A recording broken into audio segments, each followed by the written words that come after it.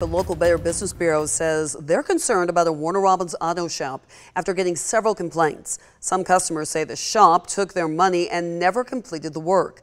Kalisha Moore talked to one of those customers and found out what legal options they have. Just behind me is Houston Automotive and Transmission Center. The Better Business Bureau website lists several reviews of the business with details alleging stolen parts, thousands of dollars being taken with no repairs, and cars being held for months.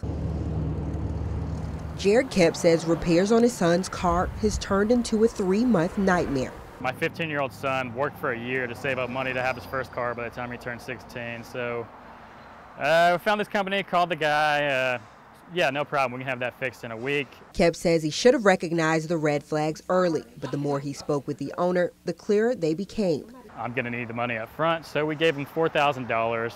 He said his printer and credit card machine was broken.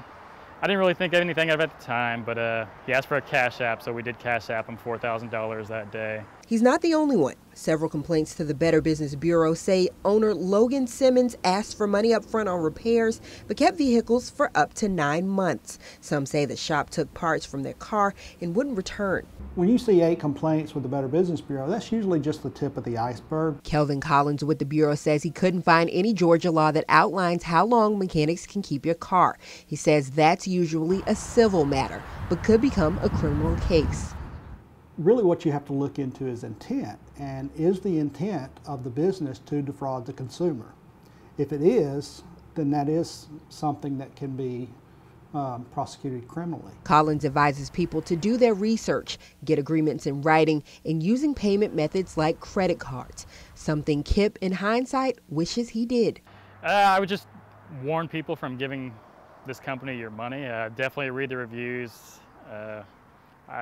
I understand I'm in a lengthy battle right now, and I just don't want anybody else to have to deal with this. In Warner Robins, Kalisha Moore, 13 WMAZ News.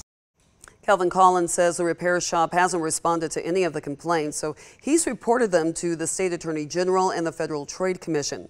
As for Kep, he says he plans to file a civil suit. We went to the shop and asked to speak to Simmons today. He did not respond.